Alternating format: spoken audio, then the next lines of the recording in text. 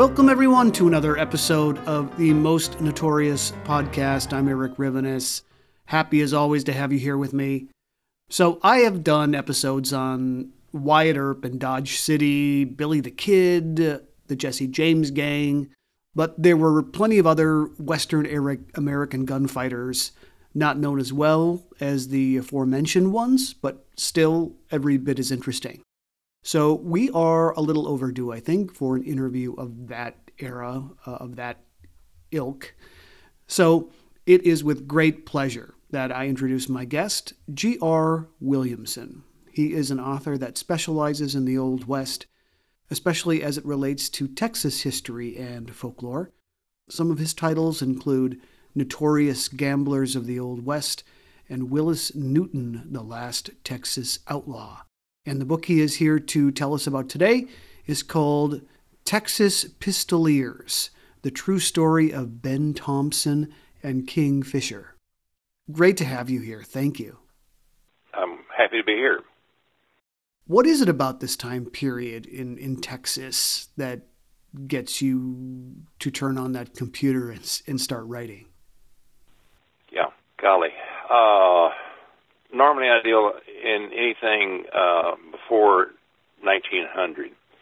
And when I was a teenager, many decades ago, there was a local newspaper article on King Fisher in which they moved his coffin from one location to another. And when they did, they pulled out of the ground, and King Fisher had a cast iron coffin with a welded lid and a glass plate over the head, and they could make out his features and all that sort of stuff. And then he was moved. Well, that was big news there for a while. Well, as a teenager, that got me interested in King Fisher. Then from there, he was killed with Ben Thompson in San Antonio. So then I did a lot of work on Ben Thompson. So that's how I got started with it, and my interest there is in things that you haven't read about over and over again. I like to do something new, and nobody has written this story before. And what it amounts to is a dual biography of King Fisher and Ben Thompson. They weren't close friends. They didn't interact a lot throughout their life together, and they only came together on March the 11th, 1884, and then they were killed later on that night, shortly after midnight. So that's what got me interested. So let's talk about these men separately, if you don't mind. And we can start first with Ben Thompson, who is probably the more notorious of the two. Would you agree? That is correct. He was. Ben Thompson was a frontier gambler who grew up as a wild kid in Austin, and then he shot his first person when he was 16 there in Austin, but it was another young man, and he just shot him with some birdshot, so he didn't kill him. Later, as an adult, he went to New Orleans, where he worked in a bookbinding store. And during that time, he got into a duel with a prominent Creole there. And they had a knife fight in a ice house that had no windows. They locked him in to the ice house each with a dagger. And Thompson walked out alive, and they buried the Creole.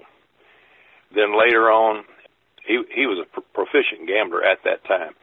And he went on up to the rough Kansas cattle towns and worked those cattle towns, starting with Abilene, and he went through several other towns working as a gambler. In Abilene, he and his partner, Phil Cole, opened a saloon called the Bull's Head Saloon. And most of the Texas cowboys, when they got their pay at the end of the line, went to the Bull's Head. So it was a congregation for the Texas cattle drovers. As it turned out, there was a feud going on between Phil Cole and Wild Bill Hickock over the affections of a prostitute named Jessie Hazel. And at one point, there was a big fight, and Wild Bill Hickock, in a drunken rage, kicked and severely beat the woman who was in bed with Phil Cole. Anyway, there was back and forth on that, and then a couple of days later, when Thompson was out of town, Phil Cole was going down the street with some drunken cowboys, and they happened to see a dog off to the side, and they shot at it. They didn't kill it. They just shot at it. Well, Hickock heard that, and he was standing in the next street behind where the shot went off. He went through the saloon and out the front door and told Phil Cole that he shouldn't have fired that shot. And then immediately he pulled out two Derringers and shot him cold-blooded there in the street. Phil was able to get off three shots at Hickock, but missed him. Then there was a deputy that came running around to help Hickock, and Hickock, by this time, his vision was going bad to tertiary syphilis, and he wheeled and shot the deputy, and he died. So it was a really terrible situation. Anyway, during that time that Ben Thompson was away, he was in a really bad carriage accident, and he went back to Austin to recover. And then later on, he went back up to Kansas, and he was in most of the major cattle towns. Ellsworth, Kansas, is where he had a shootout with some crooked police, and that didn't turn out too well. And in the process of that shootout, the sheriff there was trying to broker a deal so that everybody would stop shooting. So he went out in the street and talked to Ben Thompson and his brother Billy about, let's talk a deal here. And they were agreed, and they were walking down the street, and Billy Thompson, who was very drunk, managed to shoot the sheriff with a shotgun, and he died. So then after that, all kinds of stuff happened, and I won't go into the details of all that, but then they went on to other cattle towns. They wound up in Dodge City, where they came up against Bat Masterson, and anyway, they became friends. Bat Masterson and Ben Thompson became friends. Later on, Thompson went to Leadville, Colorado, to take on the gambling element there. And while he was working the faro tables there, Bat Masterson approached him and said that he needed him to serve with some other Texans in guarding the property of a railroad that ran through Royal Gorge. Thompson agreed to help. And in that was an episode in Wild West history called the Royal Gorge War. And at the end, Thompson was paid off for his services with some diamonds and some cash. He went back to Austin, and using that money, he bought the gambling concession above the Iron Front Saloon, and it was on the second floor. And up there he operated his gambling operation. And then later on, he was elected the city marshal of Austin.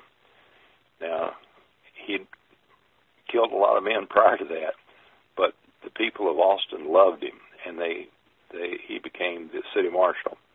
During his tenure as the city marshal, the crime rate dropped to an all-time low. In 1882, he went to San Antonio to track down a fugitive.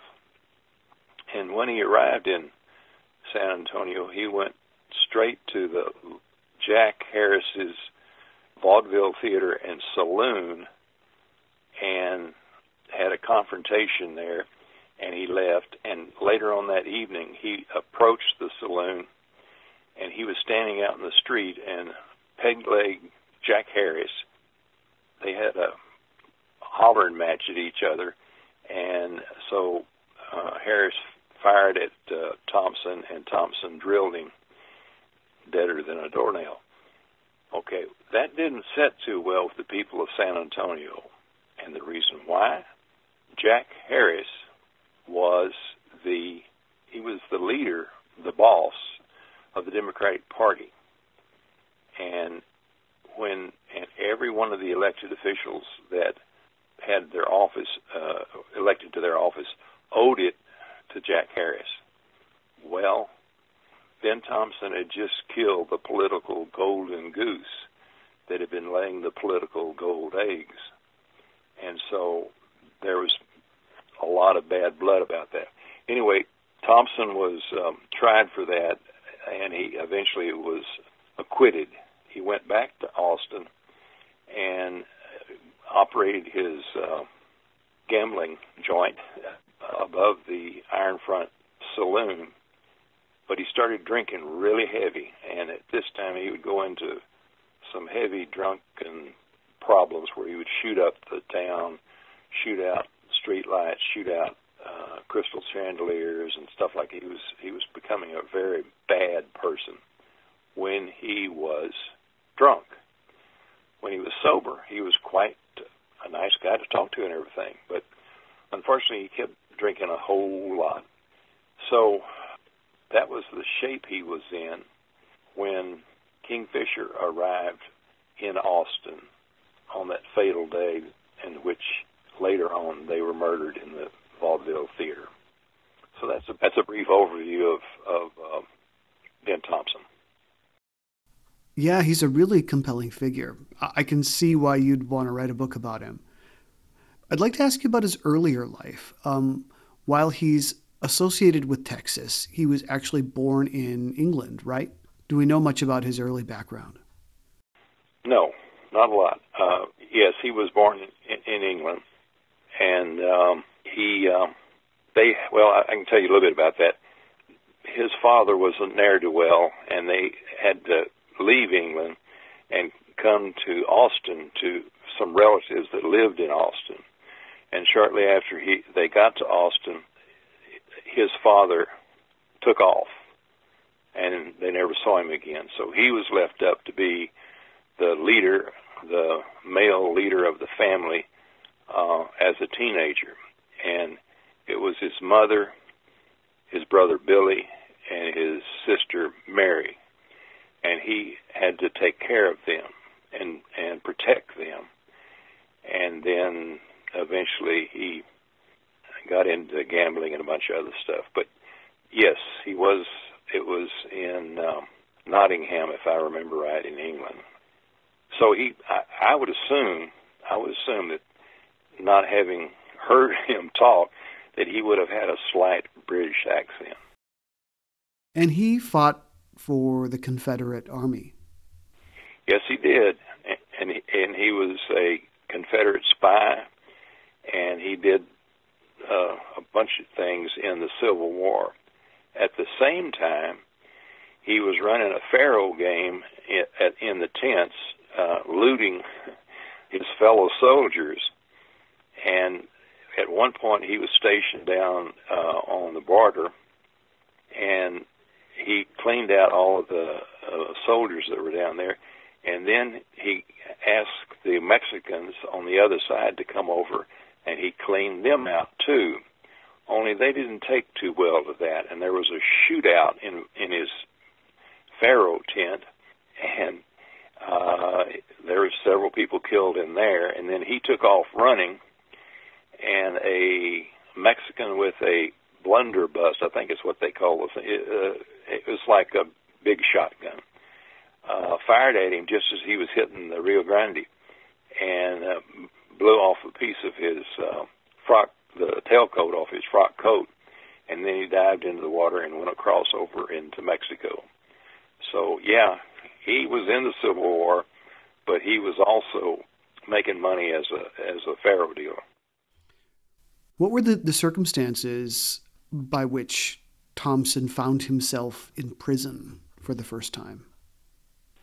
Okay, let's see. Let me get that one squared away here.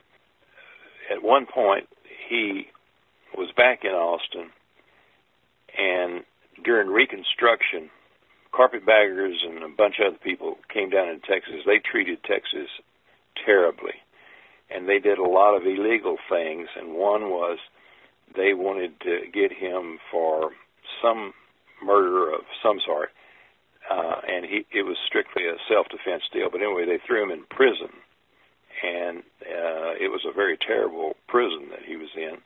But he managed to bribe some guards, and he escaped, and he went back into Mexico.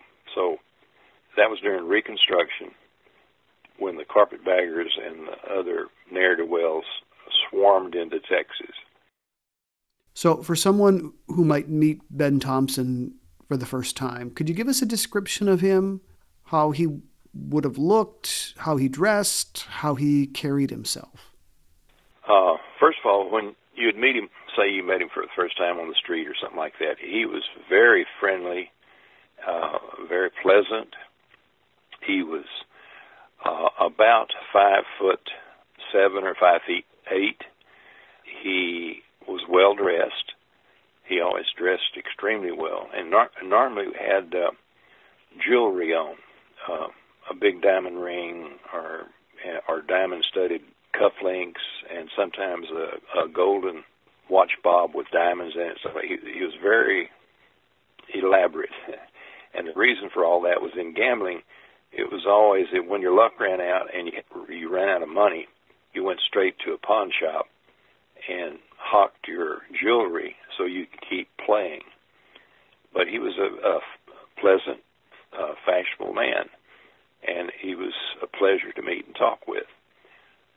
But unfortunately, over the years, the alcohol took over. You describe on the first page of your book what a pistoleer is. I think many of us, when we think about guys like this, the words gunfighter, gunslinger are thrown around. What is a pistoleer? Thank you for asking that. Sure. I was hoping we could talk about that. During Ben Thompson's and Kingfisher's era, or that time period, there were a number of terms used. Let's see, shootist, gunman, desperates. That was used a lot. Desperates and pistoleers. And the pistoleers basically comes from French, and it was basically one who was proficient at pistols. And at that time it was meant, and they were very lethal at it. And so that's where that term pistoleers was used at that time. It wasn't until shortly before the 1900s that the term gunfighter came into vogue.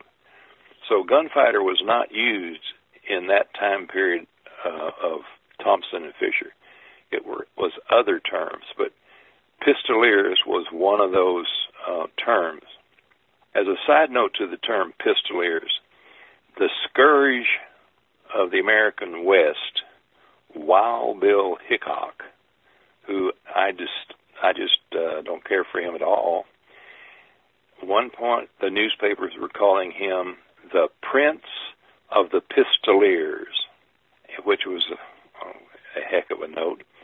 But anyway, the Prince of the Pistoleers later on got his back of his skull plowed with a 38 by a guy that could barely cock the hammer on a gun, a guy by the name of Broken Nose Jack McCall.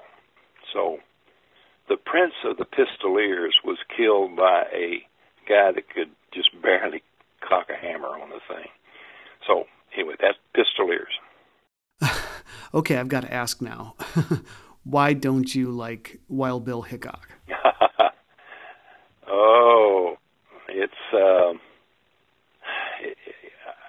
I studied him a little bit, but I never wanted to write a book on him or anything like that. But I read a lot of different accounts and everything, and the pulp writers and the newspaper writers made him a mythological figure, and he was really not that. He would backshoot somebody if he got a chance, and he didn't do stand-up gunfights too often. Now, he did sometimes, but like that deal about him walking out in front of that saloon and hitting Phil Cole with those two derringers, I mean, that was typical of him and everything.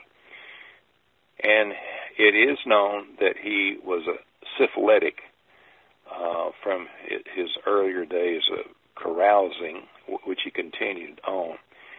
And the effects of syphilis in the tertiary stage is your mind kind of goes wacko and your vision goes bad.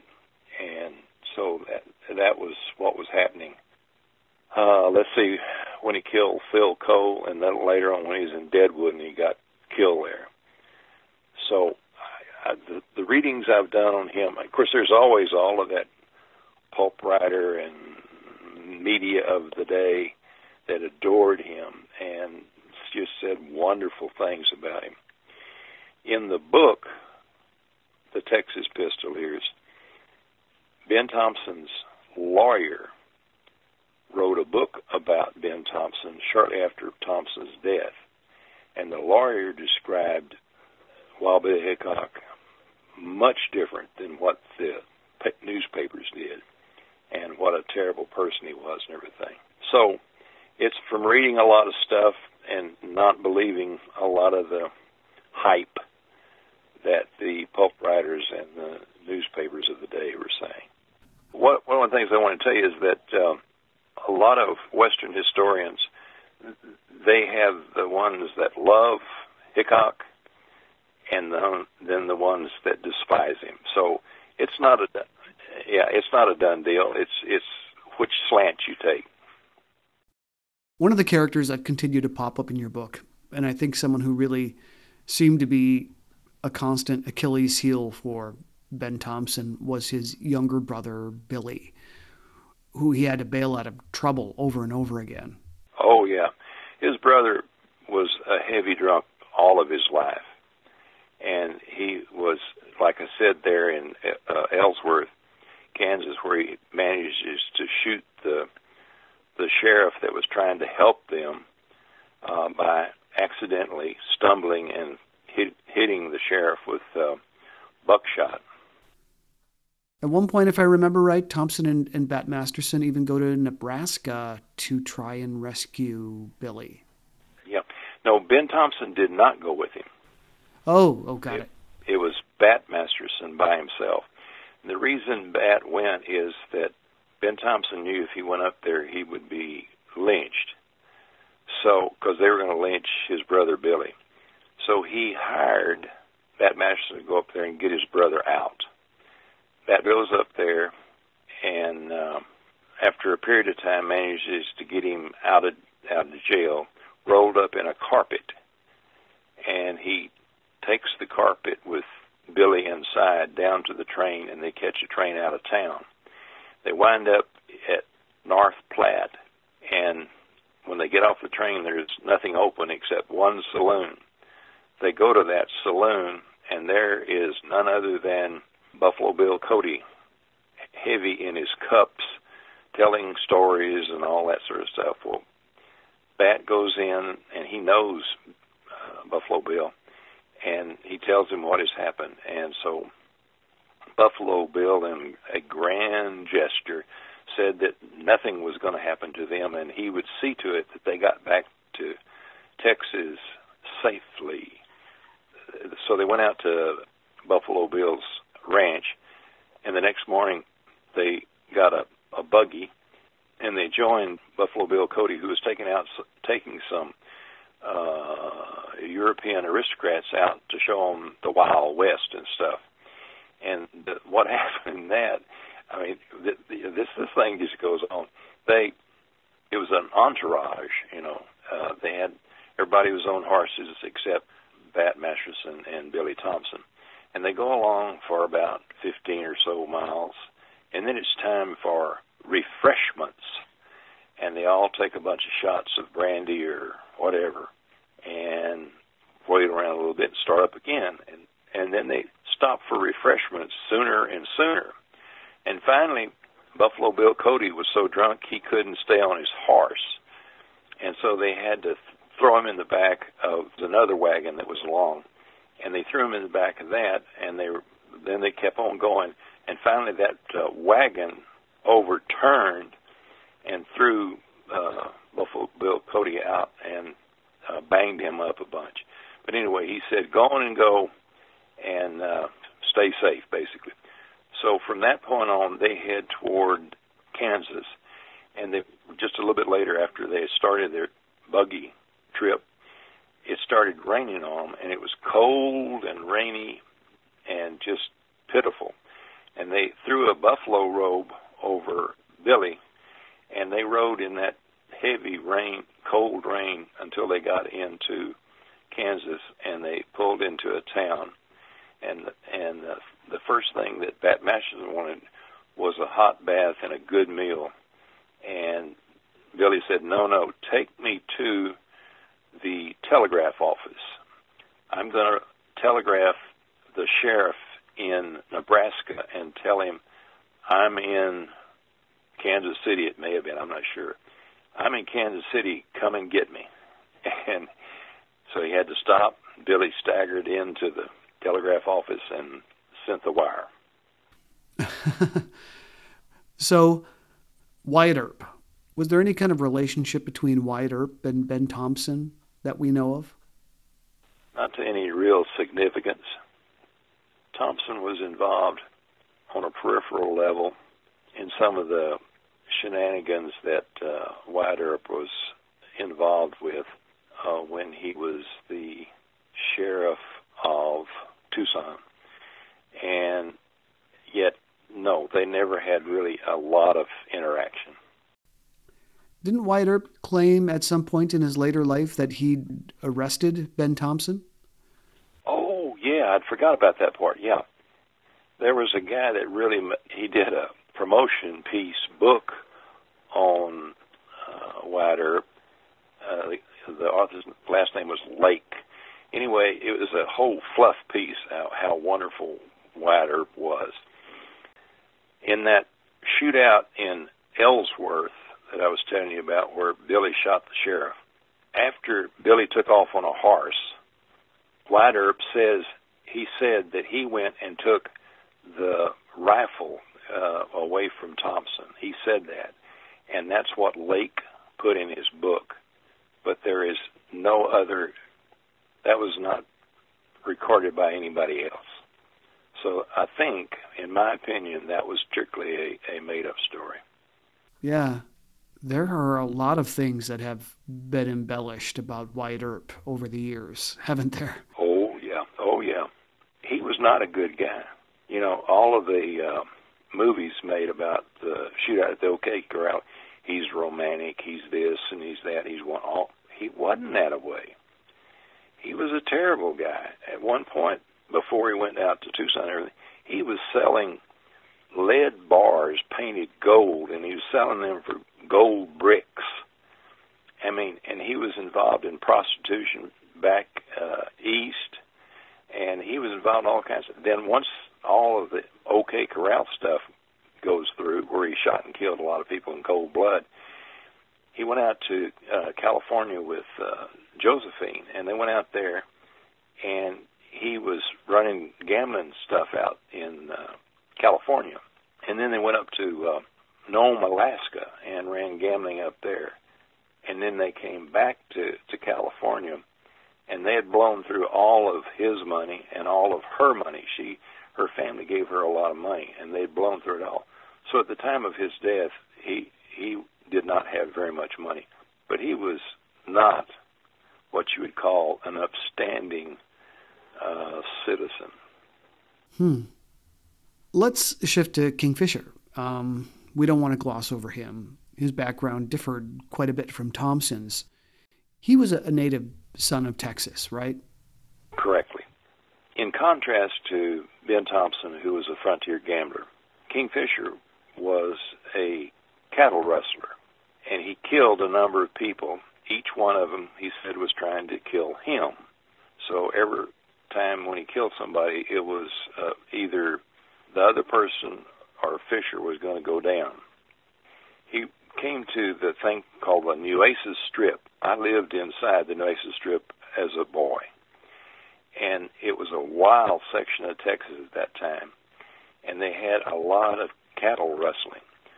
So he came in as a young man, I think he was about 19 when he got there, and they hired him as a stock marshal. And what his job was to hunt down the cattle rustlers and stop them, which usually interpreted that mean kill them. And he was good at it, and he killed a number of men who were cattle rustlers. And then after a while, he got enough money, he had his own ranch on the Pendentia Creek, which was about 20 miles away from where I grew up as a kid. And he had a ranch stronghold out there, and he started rustling himself. So he turned from stock marshal to stock rustler, and he rustled cattle and horses and all of that on both sides of the border, and was a close friend of Porfirio Diaz, who later on became the president of Mexico. And he was a really prolific rustler. He dressed in real flashy clothes, using a lot of the Mexican style of dressing and everything. He was a very handsome guy. He had a black mustache, and he had a beautiful head of black hair, very attractive to the women. The women thought he was nifty, and so he was soft-spoken. He was very quiet most of the time, but when he talked, he was soft-spoken. And he really was a pleasure to be around if you weren't pointing a gun at him type thing. And so eventually, after several years of rustling and stuff, the governor of Texas sent down Leander McNally, the Texas Ranger captain, and his men to clean up the Nueces Strip and bring law and order to the lawless area there. And they went down there, and it took a while before they finally were able to capture Kingfisher at his ranch stronghold. Immediately when they approached him, he took off his gun belt and he handed it to the ranger captain.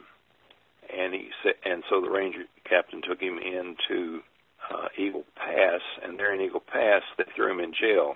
And then quickly a lawyer for Kingfisher arrived at the jail, and they started bickering about the authority to throw Kingfisher in jail. And after a while, the lawyer was able to beat down Leander McNally into letting him go. So he walked out of that jail a free man. Then a little while later, Kingfisher and Leander McNally crossed paths. And McNally says, "You were lucky this time, but if there's another time, I'm going to kill you. You better change your ways." And so Kingfisher says, "Okay, that's fine." Well, then, shortly after all that episode, Leander McNally died of consumption. And one of his lieutenants, a guy by the name of Joe Armstrong, who was known as Leander McNally's bulldog, he goes in, and they're going to capture Kingfisher and his men down on a lake called the Espantosa Lake that has alligators in it, and it was a swampy place. Now, can you imagine that down in Texas, a swampy place like, but it was. And so they go down and approach the camp at night, and his orders were just kill as many as you can, type thing. They have a big, massive gunfight down there at night on the campsite where the rustlers were fixing their supper. And they kill a number of people, but Kingfisher was not there, so he was not there at the time, so they missed him. Then later on, another lieutenant by the name of Red Lee, he goes down and eventually captures Kingfisher, throws him in jail, and then starts the period of trying to bring all the murder charges against him and all the rustling charges against him. And at that point, Kingfisher hires a top-notch defense lawyer by the name of T.T. Teal, T-E-E-L. And at the time when he hired him, there were several murder charges against Kingfisher, and there were half a dozen rustling charges against him. Well, over the period of about a year and a half to 2 years, Teal was able to get all of those charges dropped. In one particular one where he was supposed to have killed someone and rustled some cattle, when they had the trial, it came time for the trial, and so they show up for the court, and the judge says, well, where's the witness, the rancher, that brought the charges and everything. So the deputy sheriff has to say, well, we went out to his ranch and we couldn't find him. We don't know what happened to him. He took off. So immediately T.T. Teal said, motion to acquit, and the judge says, done. So they intimidated witnesses. They did all kinds of stuff. But after all of that, eventually Kingfisher had all those charges dropped against him. About this time, he had his wife, Sarah, had a couple of girls, and they were living on the Peninsula Creek Ranch and also in Eagle Pass. So his wife comes to him and says, King, we've got to stop all this nonsense, and we got to get out of here, and we got to do, because we've got daughters, and we can't be living this way. So he sells all of his business interests that he had there in Eagle Pass, plus his ranch on the Peninsula, and they move to Uvalde, Texas. Once he gets to Uvalde, the sheriff of Uvalde County offers him the job of the deputy sheriff. And at first he doesn't want to do it, no. But then they keep working on him, and finally he says, okay, I'll take the job if I can run for the sheriff in the coming November election. And so the sheriff says, that's fine. And so they sign him on as the deputy sheriff of Uvalde County. Well, just a short time later, the sheriff, by the name of Boatwright, takes off with a bunch of the county money and heads to California. So Kingfisher becomes the acting sheriff of Uvalde County. And being that, he took on some of the baddest of the bad in the area, and the people of Uvalde just thought he was terrific. One of the things that he did do was to take on the terrible Hanahans. It was a family, mother, father, and several kids, grown kids, that were just bad to the bone. Everything about them was criminal, everything. Well, two of the brothers robbed a stagecoach and got away with a strong box full of money. And so Fisher and another guy go out to the ranch to arrest the brothers and bring back the cash. They had a big, massive gunfight out there, and one of the sons was killed, and they brought back the strong box full of money. And that just thrilled the people of Uvalde immensely to take on the terrible Hanahans. And it was the mother who was so evil. She was bad to the bone. She was way past that. But anyway, later on in Kingfisher's life, she would become a major figure. So after all of that, it was while he was working as the acting sheriff of Uvalde County, they had a change in the fence rules of cattle and stuff. It was where you couldn't cut fences and barbed wire and all that sort of stuff. The legislature passed a bunch of real stringent laws involving fence cutting. So Kingfisher went to Austin to get updated on all those and find out all what needed to be done. And then when he was through with the stuff there at the Capitol, he went down to 6th Street, which was 6th Street today, but Pecan, I think, was in those days, and hunts up Ben Thompson. They had a number of times where they crossed paths, but nothing major. They didn't really do that much, weren't around each other that much. So then he goes down there and takes Thompson over to the Crystal Bar, where they have a number of drinks, and eventually he convinces Ben Thompson to go on the train with him back to San Antonio, and they were going to see a performance at the Turner Opera House. East Lynn was the name of the performance. And so they travel by train down to San Antonio. While they're traveling on the train, Thompson's just drinking up a storm. He is skunk drunk when he gets off of the train there in San Antonio.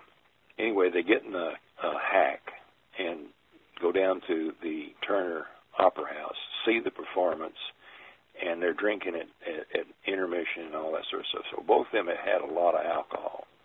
And then when the performance is over with, they take another hack and they go over to the Vaudeville Theater and Saloon, which was previously owned by Jack Harris.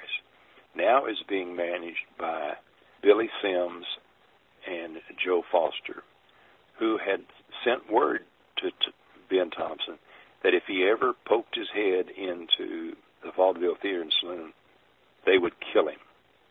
So Thompson and Fisher arrive at the Vaudeville. They go through the doors, go up to the bar, and order drinks. In a little bit, up comes Billy Sims. And then Billy Sims, they talk for a while, and it looks like that they've got a truce going on. And so he invites them upstairs to the balcony to watch the theater down below. And while they're up there, they have more drinks, order cigars, and everything. It's a jolly good time. A private duty policeman comes over by the name of Jacobo, and they are all sitting there drinking and having a jolly good time. And then Ben Thompson spies Joe Foster at another table and motions for him to come over. And he says, let's let bygones be bygones and so forth. And he extends his hand to Joe Foster. And Joe Foster won't accept it and says that he wants to be okay, not friends, but it was okay, but he didn't want to shake his hand. And Thompson found that to be very rude, and he starts cursing him and slaps him. And then he pulls his pistol out and tries to shoot him, but Jacobo managed to grab a hold of his gun and put his thumb in between the hammer and where it would strike the back of the gun. And so they have a brawl. And then after a short period of time, all of the people in the saloon back away from Ben Thompson and King Fisher. And then 3 gunmen behind a wooden lattice shoot and kill Ben Thompson and King Fisher. And then that is the end of them that night. That was done in front of a room full of witnesses, but no one was ever convicted for the murder of Ben Thompson and King Fisher.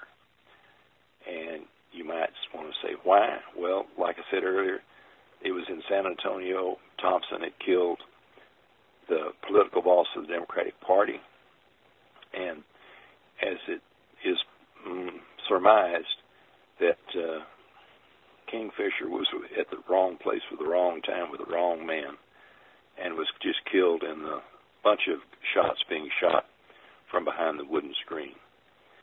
And it was Billy Sims that set all that up, and Billy was never convicted or anything, and he went on to live another 20-some-odd years, something like that, and he died of a ruptured appendix in San Antonio. So he got away with the orchestrated murder of Ben Thompson and King Fisher. So that's how King Fisher eventually wound up with Thompson in the Vaudeville Theater. And it's thought, a speculation, I read this different ways to different people, and I think I concur with him. It is thought that King Fisher was going to try to broker a deal between Thompson and Billy Sims. and that was his purpose of them going over to the Vaudeville Theater that night. But apparently that didn't work out like he had hoped, and in the autopsy, both men had shots to the head with powder marks. So after all the shooting had stopped, Billy Sims or Joe Foster went over with a gun and put the fatal shot in both of them. And it's thought that Kingfisher was just caught up in all the gunfire, but they had to go on ahead and kill him so that he couldn't testify against them. And that's one of the presumptions that was made. So basically, Sims and Foster believed that Thompson had murdered Jack Harris in cold blood, and this was their opportunity to get their revenge. Payback time. Yeah, that's right.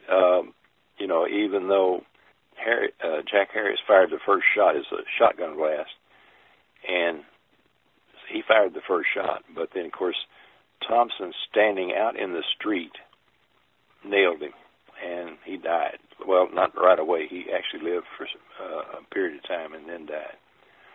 So this was payback time. Billy Sims and Joe Foster. I wanted to ask you, what were the differences in gunfighting styles between Kingfisher and Ben Thompson?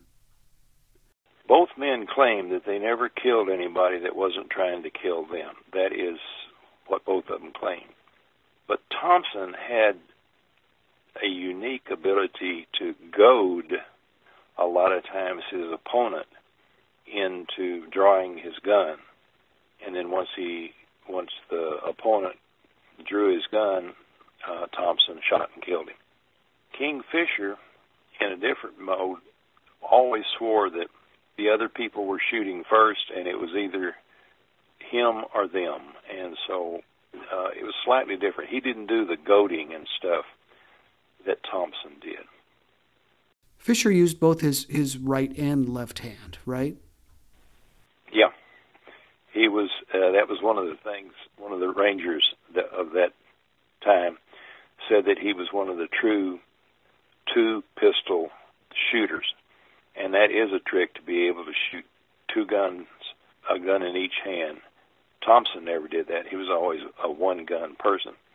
But supposedly, according to what was written by that Texas Ranger, that Kingfisher could do that. He could shoot with either hand or both at the same time. How many deaths do you attribute to each of them? Numbers are a funny thing when it comes to this sort of stuff. Oh, it's speculated. The high numbers are on Kingfisher are up in the couple of dozen. On Thompson, a dozen or so. But numbers were, you couldn't really pin a lot of that stuff together to make sure.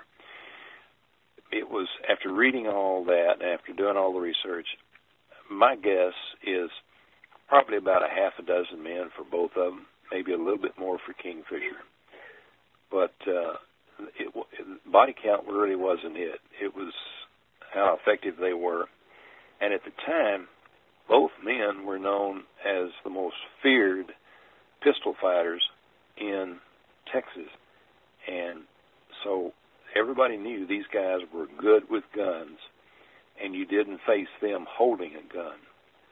So body count is kind of a nebulous thing to try to nail down. What was the public's reaction to the Vaudeville Theater Ambush? The people in San Antonio were elated because this was the big payback. The people in Austin were horrified with it. So the newspapers in Austin quoted eyewitnesses that said that Thompson and Fisher were mutilated by men standing behind a wooden blind. The San Antonio papers told it another way, where it wasn't them. And so between the people in San Antonio and the people in Austin, there was a big gulf between the way they saw that. And that went on in the San Antonio papers and the Austin papers, and then other papers across Texas. That went on for 3 or 4 months about how the assassination was carried out. So it depended on where you lived as to whether you thought it was a tragedy or if you thought it was good riddance type of thing. Do you think this could have all been avoided if Ben Thompson hadn't been so drunk and aggressive? Or do you believe it would have happened irregardless? No, I think it was, I really attribute it to Thompson's drunkenness. But by the time when all that happened, remember, he had been on drunken binges and a bunch, and he was belligerent and everything, and he just decided that he could do all this. And so I lay the whole blame on Thompson. Kingfisher, hopefully, or I don't know, hopefully, but probably was trying to broker the deal. There was some speculation, and this is way off track, but I did see it, that Fisher and Thompson had a run-in a couple of years prior, and it was speculated that he lured Ben Thompson into the Vaudeville Theater that night so that Thompson could be killed. I don't agree with that at all, but that was one of the speculations that was going on at that time. Interesting. Huh.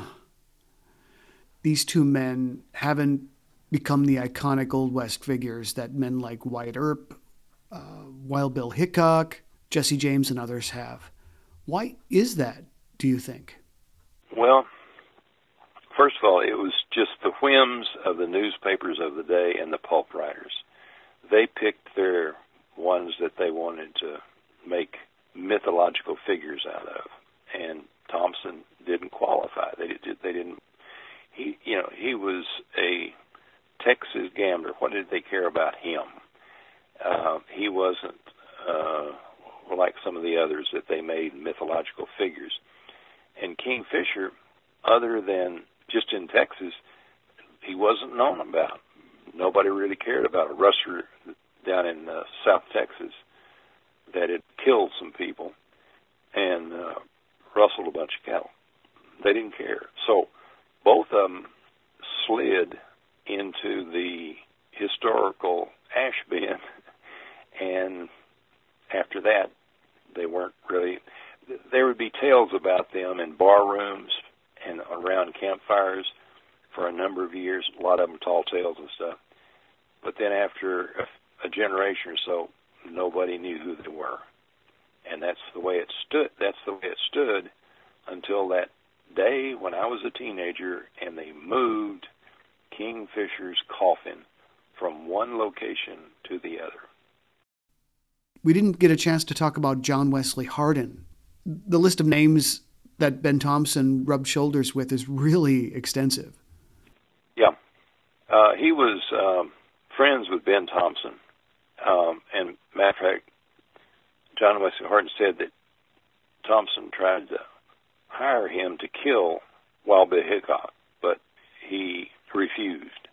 But now John Wesley Hardin was a whole other animal, and he did kill whenever he wanted to kill. It didn't make any difference whether you were shooting at him or not. And he had a really wild life too.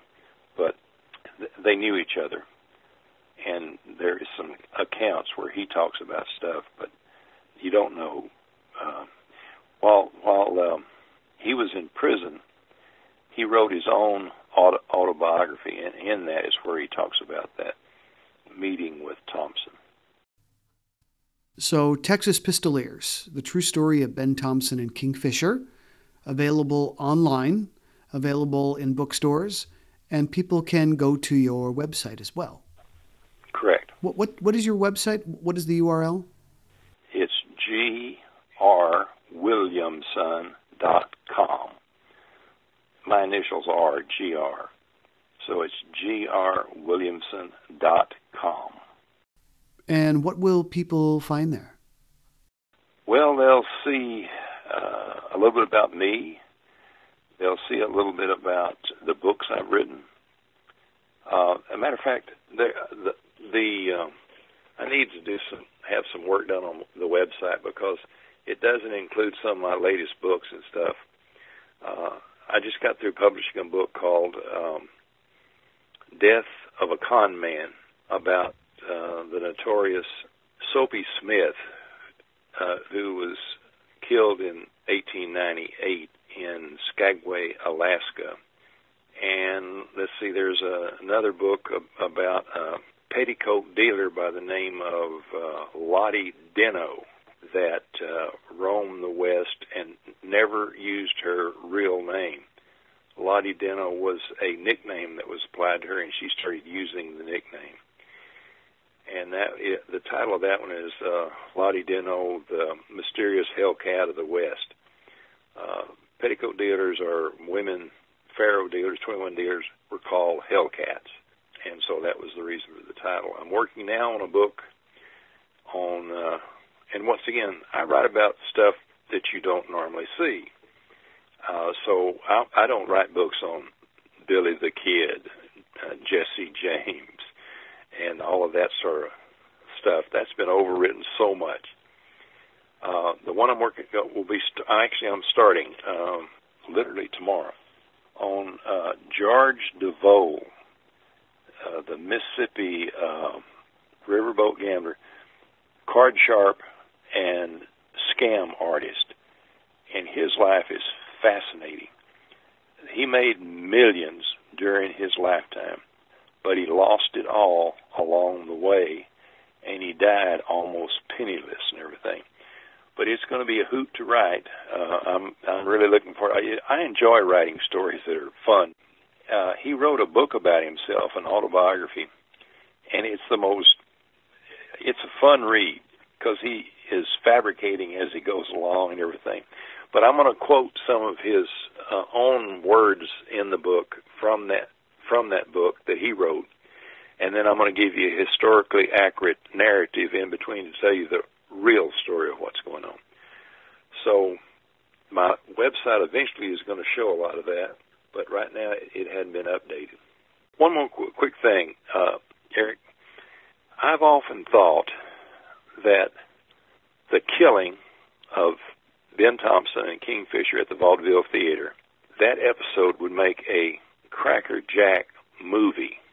It would take a skilled screenwriter to be able to put the story together and everything. But in the vein of Bonnie and Clyde, where the central characters are all killed at the end, this would be done the same way, where the central characters are killed. It could be told, the cinematic story could be told through the eyes of Billy Sims, who got away with their murders. So I've always hoped that somewhere down the line somebody would pick that up and try to make a movie out of it, because I think it would be, if it was done right. In movies about historical events, I'm always satisfied if it's a 60-40 story, 60% historically accurate and 40% Hollywood. Now, a lot of them are 50-50, and then also the reverse of that. There's no real historical accuracy in the story at all. So one day I hope that somebody will pick that up and say, hey, this will make a movie. Yeah, even better than a movie. Thompson's story would make a great television show. Yeah. He had so many run-ins with well-known period lawmen and outlaws. Lots and lots of great material. You're right. So who knows? Maybe it will, maybe it won't, but I think it would make a good one. Let me close with one thing here. At one point, King Fisher was in jail in Medina County, Texas, and a deputy sheriff there by the name of Tom Sullivan, is quoted as saying this: "They called King Fisher and Ben Thompson bad men, but they wasn't bad men. They just wouldn't stand for no foolishness, and they never killed anyone unless they bothered them." So that was his, basically, that could be the epitaph to Fisher and Thompson, that they wasn't bad men. Oh, okay. You've brought this up, the epitaph. Yeah. This was one of my favorite parts of your book, this marble tombstone. Can you tell that story? Oh, that's a great story, yeah. And I sourced that through a number of sources, and it seemed there may be some variation in it, but it really did happen. Okay, he's playing in the Iron Front Saloon in his gambling parlor upstairs. He's playing poker with some guys. And this is Ben Thompson. Ben Thompson, yeah. They're up there above the Iron Front Saloon, and they're playing poker, and in comes a tombstone salesman, and he asks if he can sit in. Thompson says, "Sure, pull up a chair." And so they're playing, and very quickly Thompson cleans out the tombstone guy, and he's having to leave the game because he has no money. But he offers Thompson a marble tombstone that was worth at least $200 to stay in the game. And at first, Thompson said, "I don't think I want that." But then he says, "Hold on." He said, "Could you bring that up here to us?" So the tombstone man has to go down to the wagon that he had, and took some other people with him to bring that marble tombstone upstairs to set it on the floor to let Thompson see it. And Tom says, "Okay, I'll front you $200 for that." And so they start playing again, and very quickly the tombstone man lost all of his money. Well, Thompson thought he was kind of funny and everything, and so before the tombstone man left, he said, "Ben, why don't you let me inscribe that for you?" And Thompson said, "No, I want to wait till I've actually done something important." So he just had a marble slab, and that was all. Well, Thompson kept that around for fun, and he would make jokes about it and everything. Everybody look at his tombstone. Then eventually they moved it down to the basement of the Iron Front and stored it way back up in a corner. And then later, everybody forgot where it was. Then Thompson is dead, and they want to find that tombstone, and they can't find it. They don't know where it is. Everybody had forgotten. So they had to get a different tombstone. And today, if you go up to the cemetery in Austin, you can see that tombstone. But it's not the grand tombstone that Thompson had gotten from the tombstone man. It was a much simpler stone. But if you go up there, you can see it. And today, if you go up there and find it, it's difficult to find in that cemetery up there. When you come upon it, you're looking at rows and rows and rows of grave markers and tombstone stuff. And finally, you come to his tombstone. And there are no other tombstone around him for a good 20 feet on all directions. A single tombstone there. It's underneath a large oak tree. And that's what's there. And it's interesting, nobody was buried around him.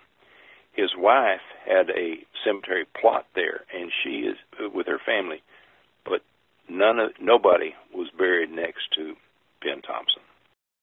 And they eventually found that marble slab years and years later, you wrote. Oh, yeah.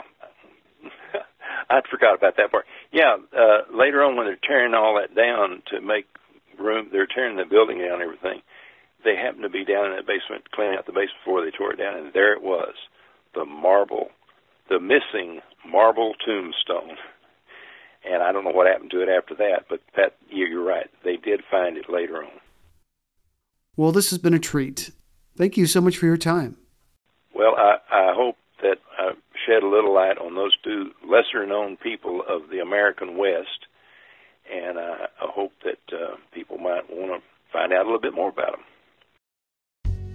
Again, I've been speaking to G.R. Williamson, author of Texas Pistoleers, the true story of Ben Thompson and King Fisher. This has been another episode of the Most Notorious podcast, broadcasting to every dark and cobweb corner of the world. I'm Eric Rivenes. and have a safe tomorrow.